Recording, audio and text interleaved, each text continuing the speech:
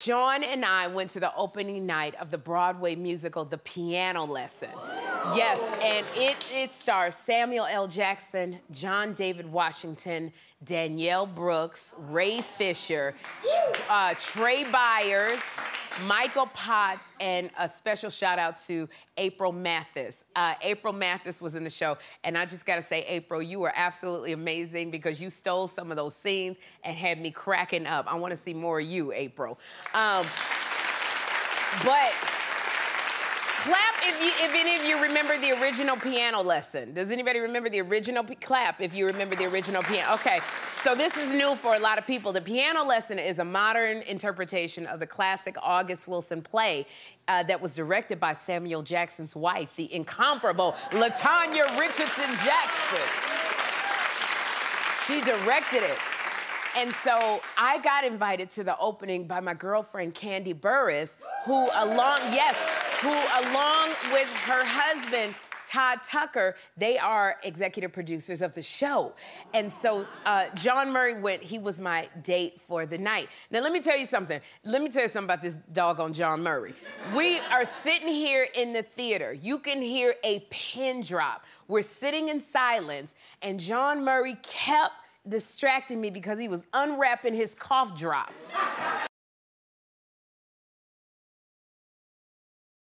Unwrapping the cough. He was, now usually I had a cough, but I will do this. I will unwrap my cough drop before the show starts or when people start applauding. When they applaud or when they have a good laugh or music starts, then I unwrap it real quick, pop it in my mouth. John unwrapped it during all of the monologues. So all you heard was crackling paper everywhere. Let me tell you something, and it was like, and there was all these celebrities in front of us, the crackling paper. Uma Thurman is kitty corner from us. Cameron Manheim is over here. Behind me it was Lynn Whitfield. And then, so he's crackling it. Then after he pops it in his mouth, he decides to fold it up. And it's still crackling. He over here doing origami with the doggone cough drop wrapper. Did you know you were that loud? First of all, you didn't tell me you were gonna be talking trash about me on the show today. I just had to get it off my chest. And they weren't cough drops, they were Skittles, and you have to fold it up so they don't roll all over the floor. I need a good sugar fix. The play was 2 hours and 20 minutes. I needed some sugar. But everybody could hear you when you were unwrapping. And then the thing was, and then, let me tell you about this theater. These seats are so tight. They are so tight, so his elbow is on the thing. Like, we gotta share that thing in the middle. So he unwrapping, I can't get my arm in there. Then there was another celebrity on the side of me. I'm pushing her arm off the chair. Like, it was just, but the play was magnificent. Wonderful. It was wonderful. It was magnificent. Oh my gosh, I see Tony's in the future. But it was a lot of celebrities there. It was just like Magic Johnson and his wife Cookie, and they were there, and their daughter EJ was there, Cameron Manheim, Jesse Williams was there, Jane Krakowski, Uma Thurman, Lynn Whitfield. And let me tell you, Magic Johnson sat behind Lynn Whitfield, and Magic Johnson is 6'9".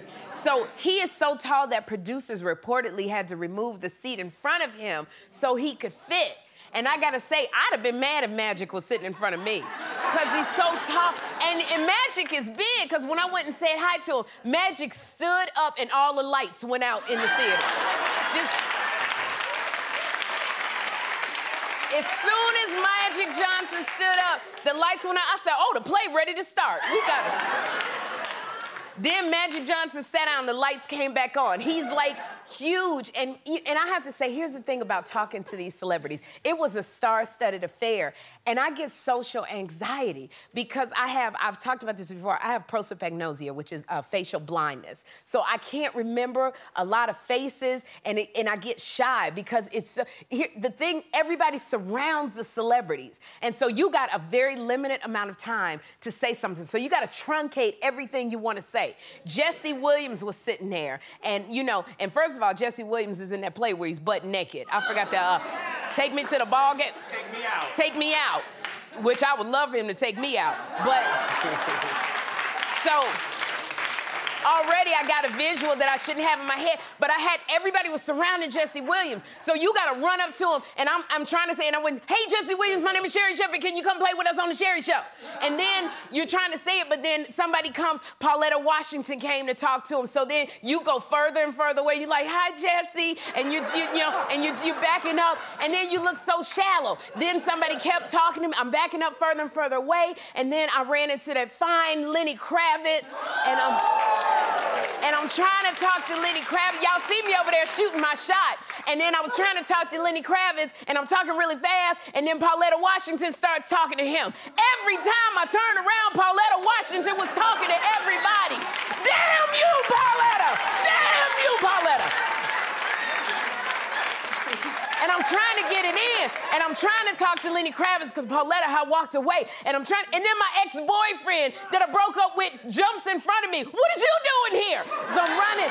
I'm trying to talk to Lenny Kravitz, and then and it was just like, and then Lenny walked away, and I was running after him, and it's literally the anxiety and the agita got on me, and then we had to go on the red carpet, and that stuff. I'm telling y'all, when you see celebrities, it looks like a lot of fun.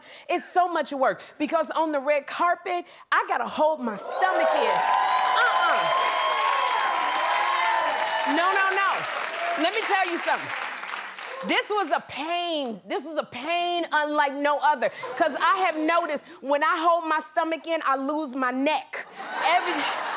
The more I push my stomach in, the more my neck disappears. You know, you hold you in like that. It just. So I have no neck. Whenever you see me with no neck, it's because my stomach is flat. And I'm standing here, and the people are screaming at you, can you move this way? Go over here. Get out the way. And I'm trying to smile the whole time. Then I realize I ain't got my toes done. My nails are chipped on my toes. And then I'm still trying to hold. So this looks like joy. When you see Sherri, you go, oh, she's so joyful. No, it's pain. Pain and anxiety. And then the whole time, the glue on my head, because I'm sweating, the glue coming off my wig, that's sliding back. I got a bob on. I don't wear bobs off. So as I'm holding in my stomach, I lose my neck. My wig is coming back. So now the bob started like this. At the end, it was all like this.